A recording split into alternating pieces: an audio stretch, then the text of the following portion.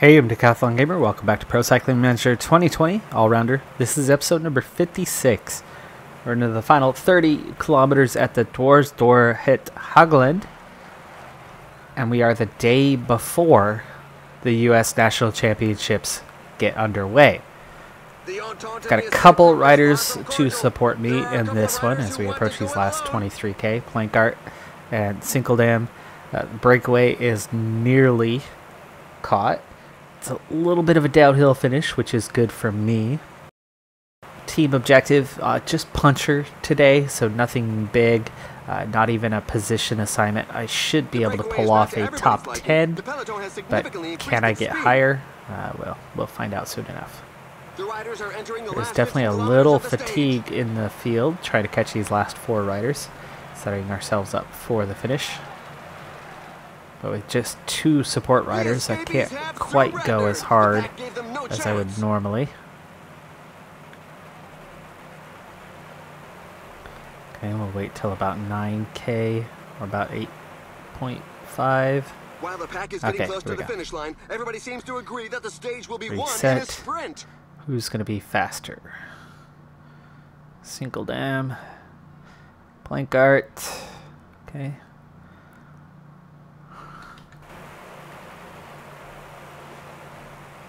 To the left-hand side of the road where there's a little space.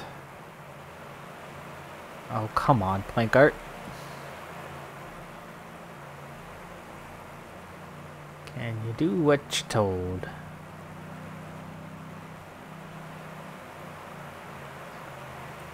Alright, 5.4. Definitely time to start getting out front and setting things up here. Okay, 99 now, 4k to go.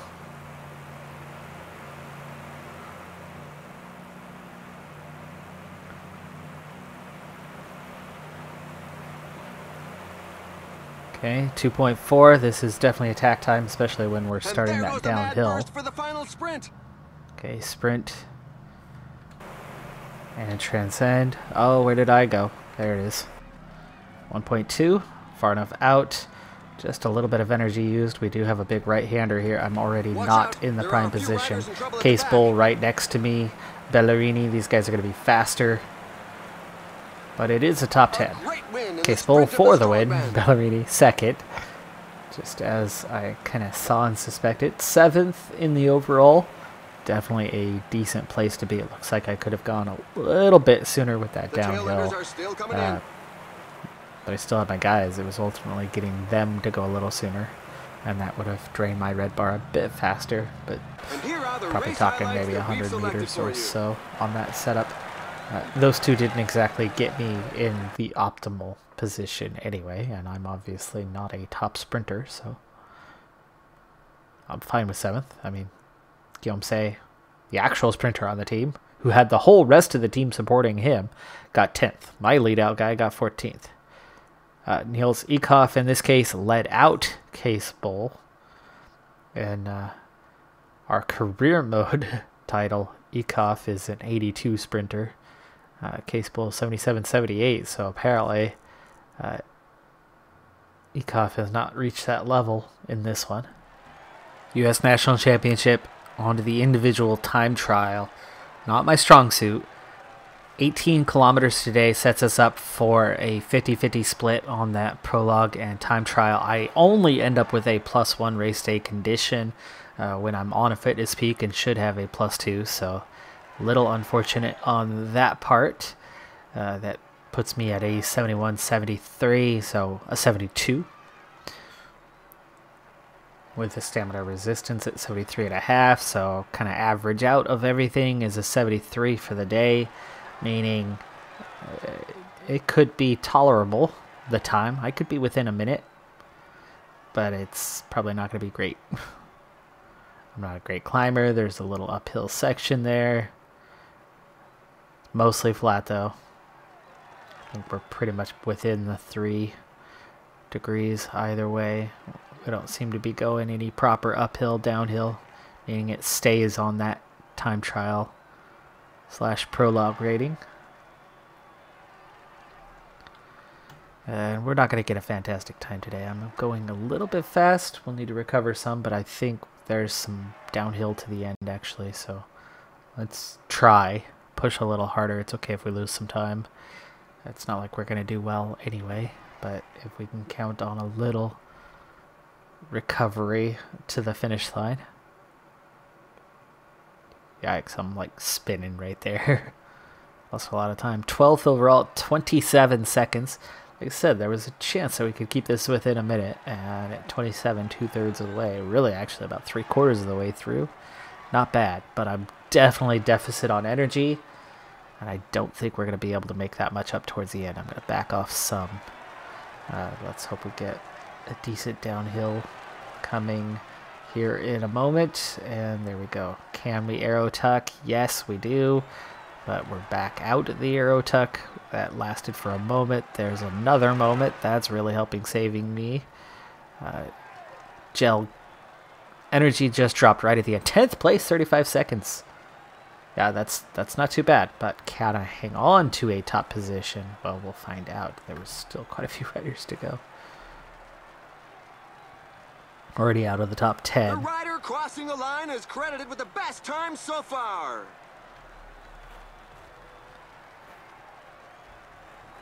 Out of the top 15.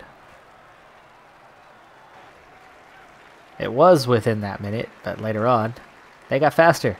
The favorite, Milton Taylor, took second. Joey Roskopf took the win. I think I was top 20 still. 18th.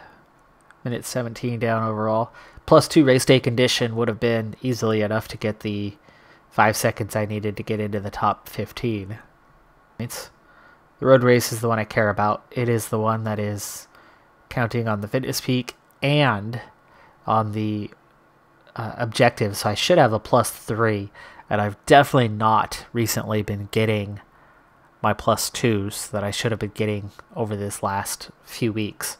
So on average, I've been well below it. I'm due a good race day condition. Can I at least get that +3? Can I get better? Can we retain the title? Is it retaining? I know I've won it twice. Was it the last 2 years? I'm losing track already. Yikes. The long overdue boost to the race day condition does come today. +5. Real shot at it. Objective, finish in the top 10. Objective, free element. I'm the only one from the team here anyway, so of course it's free element. It's do what you want, when you want, how you want. I'm a Barradour, so I might as well go in the break and hope the break can hang on. We have a 2-minute advantage already. 46 riders behind. 74 mountain, 76 hill, 80s for the stamina resistance, 73, 71 on the sprints, 82 on the flat. I could really put in for a good result today. 2.5 minute gap, and that seems to be about where we've decided we're happy and content and slow down. The field, meanwhile, letting us to go out a little bit further to 3.25, and we begin the second climb of the day. Set this to about a 53. Seems a good place to maintain. 2 laps complete. 8 to go.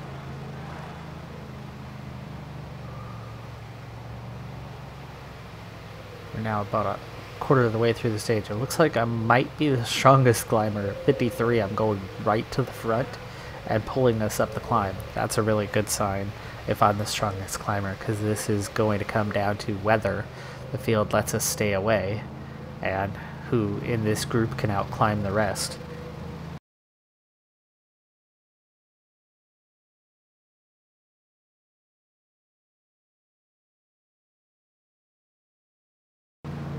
There actually are some favorites in this group with me. For one thing, EF has 2 riders. There's another team in here with 2 riders as well. But you have Roskopf, you have Tanner Putt, Edinger, Brown are here. I mean, they're okay, but especially with Roskopf, we have another favorite. And we are starting to pick up the pace. definitely pushing harder than before, now into the 70s. The gap's down to 2 minutes though, so we're about halfway through this thing, and it's definitely going a bit faster than it was.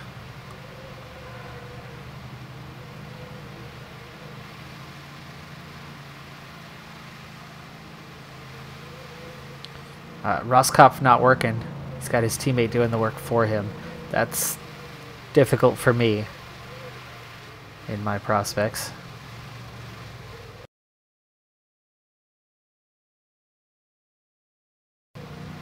And we see our first split. 2 riders dropped on the climb there. And we're down to 5 at the front. Still 2 EF riders though.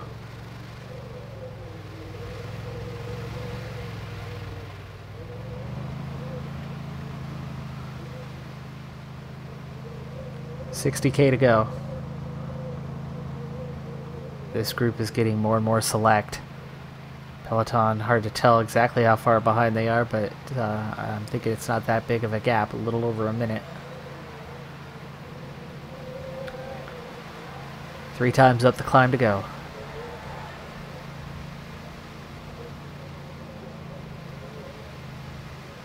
Okay, Roskopf now turning the screw here. This is good, because it drops another rider. And actually, we're still 2 minutes ahead of the Peloton. And the Peloton's starting to thin out. And now it's just Roskopf and I. He lost his teammate. This is excellent news. 50K to go. We only have to climb that twice more. Only downside is it's 2 riders to try to hold off the Peloton. But you can see just how quickly all those guys were lost. Descending's my thing. I've got the 80 downhill. I could actually get away from him on the descent. The pace seems much too high. I'd wait to do that until the last time. Let's see, do I have Roskopf? No. But he's definitely a climber first and foremost. Well, time trialist first and foremost, and then a climber second. So that's where he poses a threat, is on the climb. But he's not going to be great. I think I definitely have the advantage, especially if I could just hang with him on that last climb. And then on the descent, I could definitely leave him in the dust, and I have enough of a flat rating at an 82 to stay away, if I still have the energy. Now, he is not working right now, and that's not a good sign. I'm going to drop to a 72 here. We're still holding 2 minutes. Gotta try to conserve some energy so the climb is not somewhere where I want to go hard. Gap down to a minute 30 though. We lose 20 seconds on this climb. 25 seconds or so.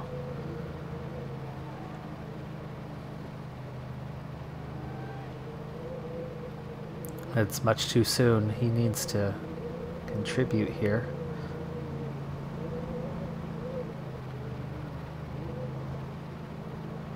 If we're to stay away, he needs to contribute, and he is not contributing. Now he's ready to contribute. Oh, only for a moment. Thank goodness everyone else escaped unhurt.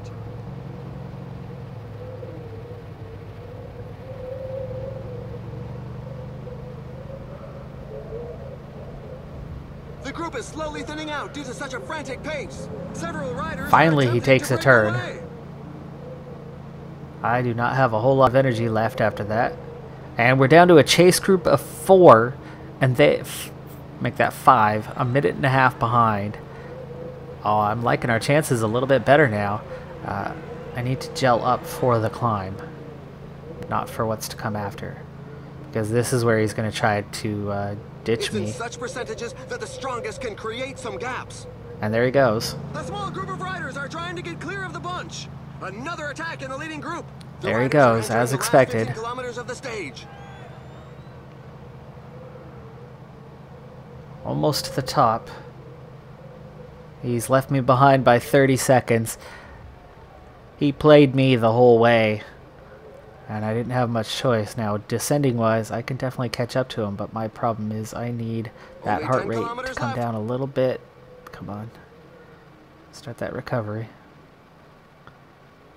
Need to recover. Come on. Come on, heart rate. There you go. There you go. There you go. Give me a little recovery. Give me a little recovery. 5 kilometers remaining. Okay, arrow. Okay, flat rating. We're catching up to him really fast Watch here. out. A team leader is falling behind. 2K to go. 1K to go. Nope. Oh, we're going to get second. We're going to get second. Roscoff takes the win. Second place. Oh, I almost caught up to him. Roscoff, so cheeky. Having a teammate with him in the break made all the difference today. Literally all of the difference. It is why he won this race. He had that teammate. And then, very sly move there when it was down to just the two of us. That whole last lap, he literally took one turn the whole last lap. That was it. He said, either we're both going to lose this, or I'm going to claim the victory. He sacrificed everything, hoping that I wouldn't. If I sit up, we both go back to the group. And then he attacks on the climb anyway, where he knows he has an advantage. Now for the best moments of the day. I had to stay away to finish in the top two. And Roscoff, so cheeky move to claim the win. And he rode away, and he didn't get a huge gap, but it was enough of a gap. And I pulled him back. I was able to recover on the descent where he wasn't. But I didn't recover a ton. And then the flat wasn't that long. And man, oh man, I closed him down pretty quick. I mean, I pulled back 30 seconds on the flat there. But it was too big of a gap at that point. He was just way too fast on the climb for me. In fact, I got close enough to get same time. And we won by 1:15. It's a great job. Great job at Roscoff. Oh man, he played me. And I saw it, I recognized it, but there was nothing I could do. Because if I eased off, Sepp Kuss is going to beat me. Kevin Vermark is going to beat me. Nielsen Palace is going to beat me. I would have been 6th. Colin Joyce, the only one I might have had a chance with, but he was able to hang with those guys. That was the breakaway 5, other than one who fell back. So 4 of the 5. If I was in with them,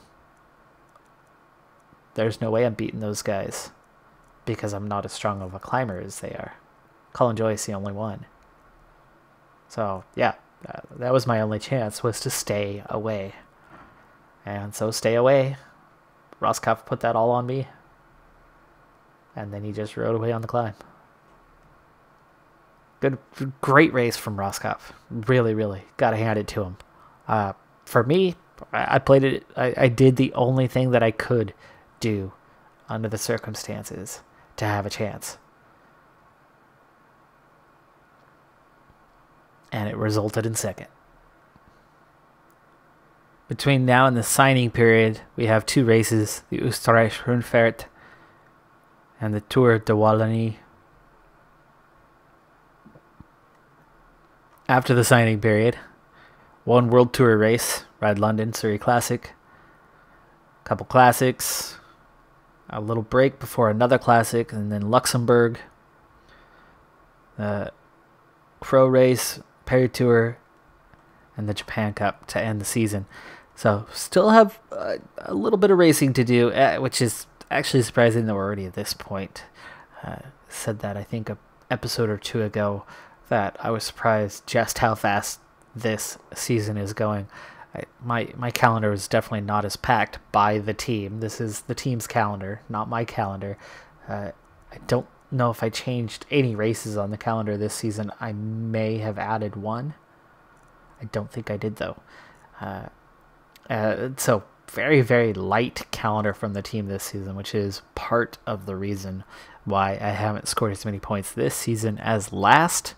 The other part of the reason is my level up did very little for my rider overall, but compared to the competition, it was just enough to put me into that label of not being just a random rider to being somebody who other teams have their eye on. I'm in the top 10. Guillaume is in the top 10. Luke Rowe's in the top 15. So as a team, we're having a really strong season. I mean, 3 riders in the top 15 is pretty dang good. Fabio Aru is 3rd in the Continental rankings, and I'm just a few spots behind him. We're 4th as a team in the Continental. Super Prestige, a little bit lower, 19th. And for me, Super Prestige, 33rd. I mean, I'm certainly not in a bad spot, but definitely not where I was last season either. Fewer wins. I mean, we've had, 2 this season, and we are more than halfway through the year now, well into the back, about 40%. So it's a mixed bag. I mean, it hasn't been a bad season. I didn't win the U.S. National Championship. Obviously, that just happened. But I wouldn't necessarily put this down as disappointing. I mean, I'm right behind Pavel Sivakov, right ahead of Nielsen Paulus. So, there's decent signs. There's positive signs. I'm doing okay. Peter Sagan is only 26th. He's only 50 points ahead of me in the Super Prestige. So, there are things you could look at and go, yeah, we're doing fine. We're doing okay. I'm more worried that I'm kind of being forced into heading towards the World Tour for next season unless I re-sign with Beat Cycling Club for a 3rd year. But that's not what I'm wanting to do, especially when PCM20, or at least our next Pro Cyclist series, is going to be a 1-team beginning to end series. So I don't want to linger too much, and I think 2 years is the limit of my stay. So I'm pretty sure we're heading on the World Tour, and it looks like NTT is where we're headed to next. That's going to be a different ballgame. I mean, I have the flat rating to stay in the peloton, no problem. And actually, it could be a good thing in the sense that I'll be back to peloton not caring about me as a rider. I'll be low enough down. So actually, it could be a good thing moving on next season, because I'm hitting that point in Continental Pro where they're paying just a little too much attention to me, and that's why we're struggling a little more this year. There's many times where I could take advantage and go in the break, and this year they're just not letting that happen. So we're still a couple levels away from our next level up, so we've got almost halfway overall. We're 10 points shy of halfway through our 3 levels, so definitely still some work to do there. I'd like to get that before the end of the season. Not sure that's going to happen though. That does do it for this episode. I'm Decathlon Gamer. Thanks for tuning in. Be sure to hit that like button, and I'll see you next time. Have a good one. Be safe out there, and bye for now.